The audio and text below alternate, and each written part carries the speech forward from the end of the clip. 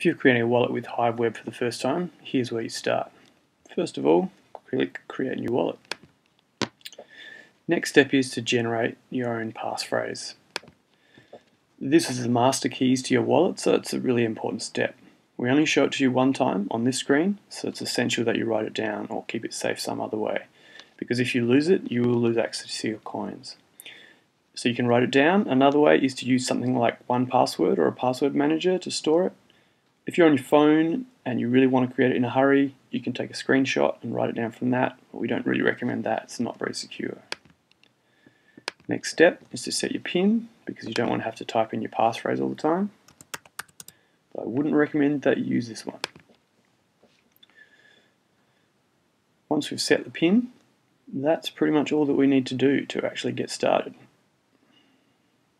And there we are. You've created your first wallet with Hive Web.